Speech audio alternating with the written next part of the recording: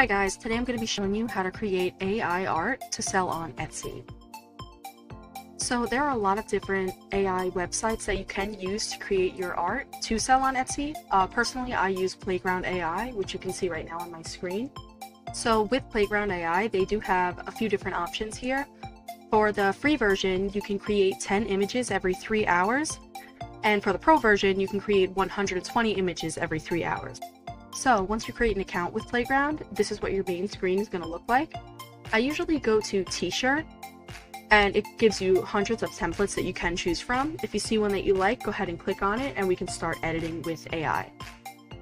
So let's just go ahead and choose this one with the raccoon. So once the image pops up, it's going to also give you options on the left side that are similar to this one. And the ones with the little cube at the top that say Pro are obviously only for the Pro account. Just keep that in mind. So we're obviously going to want to make this template our own. So we're going to type in what we want to change on it, and the AI will go ahead and do that for you.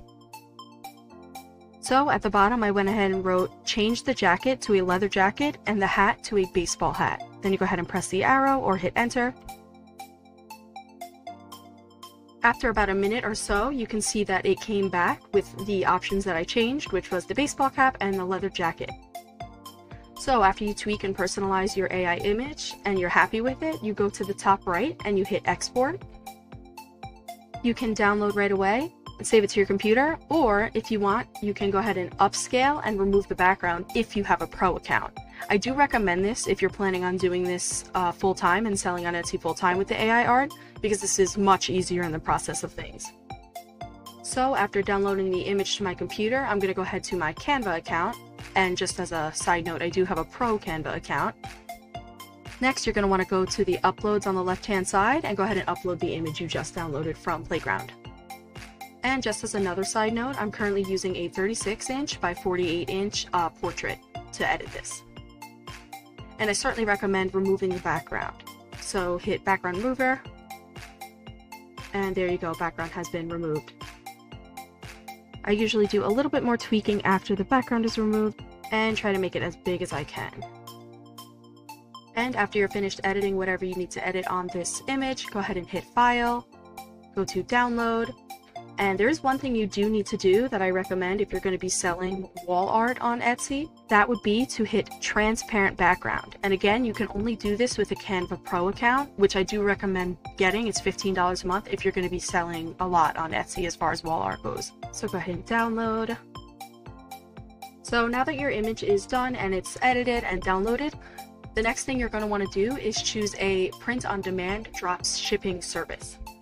So there are some good print-on-demand drop shipping services that will print, package, and send off your image and art. So I personally use Printful. And Printful is absolutely free to use. They just take a fee for printing, packaging, and shipping out. So before doing anything, you're going to want to connect your Etsy store to your Printful. You can do this by going to the left-hand side on Printful and hitting Stores. Hit Choose Platform, or Connect Store it might say, and then you pick whatever one you are using, and as you know we are using Etsy, so you just go ahead and hit Connect and then follow the directions. Go ahead to the left side and hit Product Catalog. As you can see under my favorites, I do have a few different options here. I usually do the Enhanced Matte Paper Poster, anywhere from $5.39. The reason I use this one is because it's the cheapest to create and gives you the highest profit margin. And as you can see, the Enhanced Matte Paper Poster takes anywhere from 5 to 7 business days to deliver right to your customer. So the next thing you're going to want to do is hit Create Product Template. I typically do vertical, so I'm going to hit vertical, and I usually do 8 by 10, 12 by 16, 16 by 16, and then 18 by 24. That is my personal preference, but you can go ahead and do whatever you need to do. Next, of course, is going to be uploading your image, your AI image. And there it is. On the sides is the space where they recommend you not have the design sticking out, so you're going to want to just edit it to your liking, and you do the same with each one. And as you're moving the image around to fit the poster, just be mindful of the dots per inches. As you can see here in the left-hand corner, I'm at 313 dots per inches, and that is in the good quality range. So once you've tweaked all your images to fit the posters and you're happy with it, go ahead and hit Save to Templates. It does give you the prices here from the smallest poster to the largest poster on how much it's going to cost. And if you're ready, you can go ahead and hit Add to Store, and then go ahead and hit Proceed to Mockups in the bottom right hand corner. I usually just choose Mockups, basic mockups. And you can see they give you a few different options here.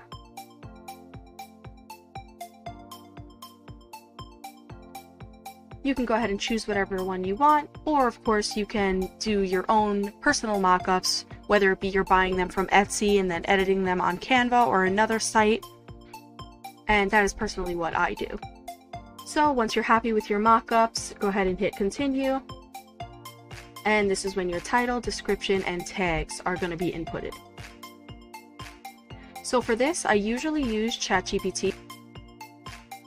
So I went ahead and typed in, I need a title and description for my new matte finished poster that I am selling on Etsy.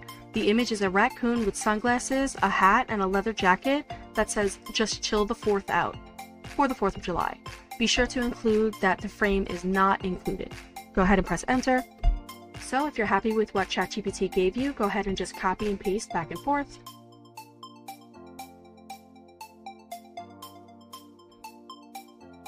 So after adding your title and description, at the bottom of the page on Printful, it's going to ask you for 13 tags max.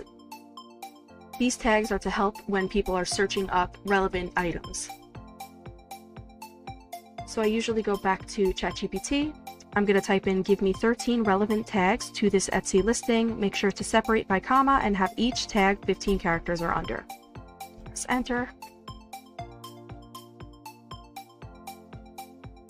Alright, so it gave you the 13 tags. I'm going to go ahead and copy, go back to Printful and paste, and there you go. Alright, and next what you're going to want to do is hit Continue. So this is where the pricing comes in for your Etsy shop. I personally do free shipping on my storefront, and that's a button right up here. The reason I do this is because customers typically like free shipping and they'll gravitate more towards your store with free shipping. So this just means that I'll be picking up the cost of the shipping, and it's going to be $4.99 it looks like for each of our 4 options here. And when you do pick up the price of shipping and it's offered free shipping on your storefront, you're usually going to want to add that shipping price into your profit margin.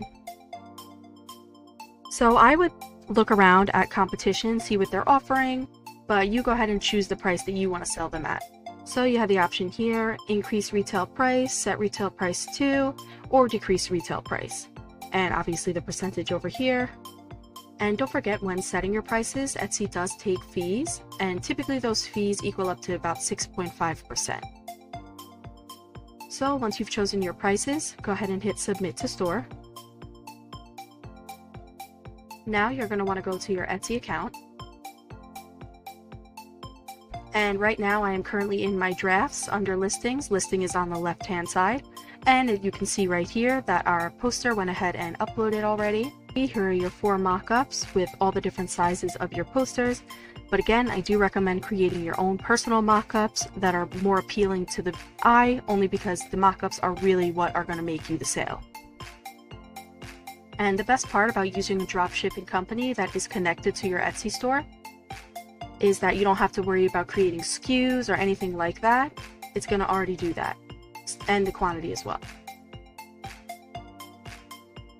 And there isn't too much to do after this, just because again, Printful does most of it for you. So once you're done and satisfied with your Etsy listing, you're going to go ahead and hit Publish with changes. That is how you create AI art and sell it on Etsy. Thanks so much for watching. Please like and subscribe for more future tutorials.